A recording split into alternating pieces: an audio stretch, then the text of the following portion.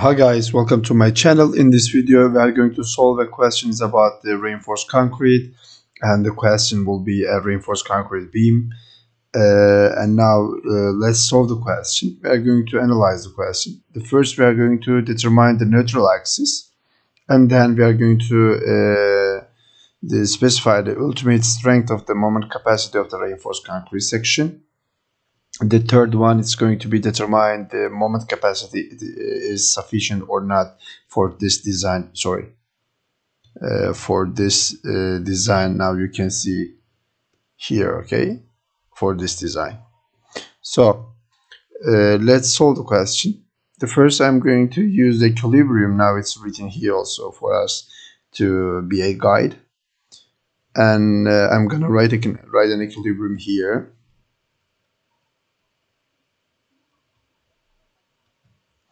You know that we just have it is singly reinforced, so we just have a TS as tension steel here, and we have a compression concrete at this direction, so we just have two forces. Okay, so CC equal to TS, okay, 0.85. This is C. Now I'm writing CC, compression concrete, 0.85 multiplied with FCD. What is FCD? 16.7. Now you can see here, and I'm going to write it here as 365, not with point. Okay, multiplied with BW. What is BW? 300, and the 300 here multiplied with A. What is A? We don't know. We're just going to find it. From A we're going to obtain C, equal to tension steel force.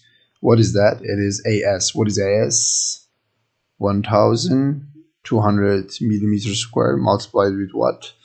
365 as the yield of our steel. Okay, so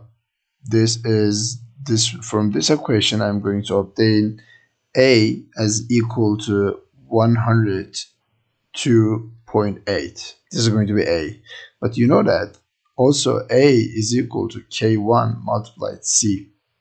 K1 is 0.85, and this comes from table 2.1 from the book. If it is 102.8 equal to 0.85 multiplied with C, so C will be equal to 121 millimeter, and this is also the unit is millimeter. Now we obtain the neutral axis. It was written as determine the neutral axis. Now it is okay. Okay, so let's solve the second part. For the second part, this was the first, and let's write here this second part. Second part, that we are going to determine the moment. The moment can be carried by this cross section, okay. So now we are going to use this shape here. I'm gonna draw it. For example, this is our shape. It doesn't matter how it is drawn. This is tension steel, and we have a concrete block as here, effect of concrete block here. This is A, and this is compression concrete.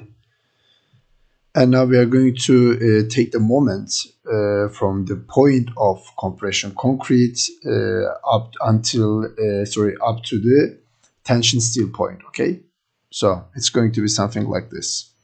The moment, we can write as MR. For MR is equal to CC multiplied D minus A over 2. Okay, so let's solve this equation. What is CC? 0.85 multiplied. Once again, I'm going to explain this one. Look at here. This is from that point, from this top point until the tension steel.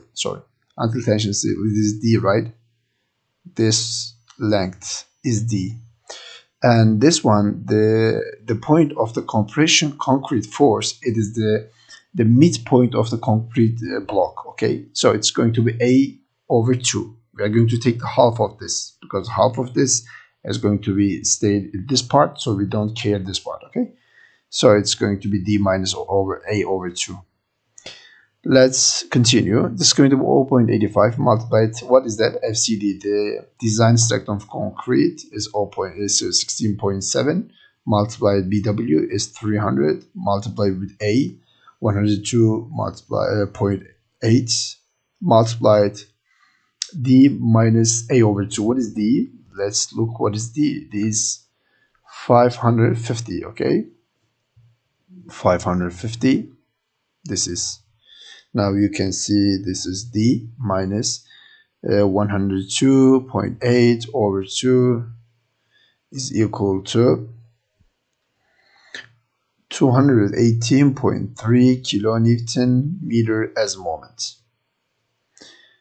Now we find the MR. It's asked us to determine the moment capacity of this cross section. Now it is, we find it. So let's find the third part. For the third part, you can see the simply supported system is given. So we are going to first find the load, the design load. What's going to be design load? Let's write it down. I'm going to write this shape here. Sorry, draw this shape here. So it's going to be something like that. It's just a free body. And I have a load as that load equal to 10 kilonewton meter, and live load is equal to 5 kilonewton meter also. So the design load Q will be equal to 1.4. There's coefficients that we use to stay at the safe side. So we are going to multiply it with 10. Plus 1.6 multiplied with 5, and this will be equal to 22 kilonewton meter as design load. Okay, so now this design load here as a distributed load as 22 kilonewton meter. Okay, so, and this length is 10 meter. And now let's find this moment, the force that will create the moment. So this is going to be, for example, MD. It's going to be QL square over 8. And what is Q? Q is here 22 kilonewton meter. You can see now we calculated before. Multiply 10 square over 8. And this will be equal to 275 kilonewton meter. Now, sorry, it's going to be this. Yeah, because the moment is multiplied. It is not divided. Yeah. Now this is the moment. This force will create at this amount of moment. So now we are going to make a compare that the moment can be carried by our cross section can stand against this force or not. So now MR is equal to 218.3, and it is smaller than the moment D, the design moment. Okay, and this is 275. Sorry, this is kilonewton meter, and this is kilonewton meter. Okay. So now, if it is like that, the moment can be carried by your cross section if it is smaller than the force acted, the force created moment. So your design is not okay.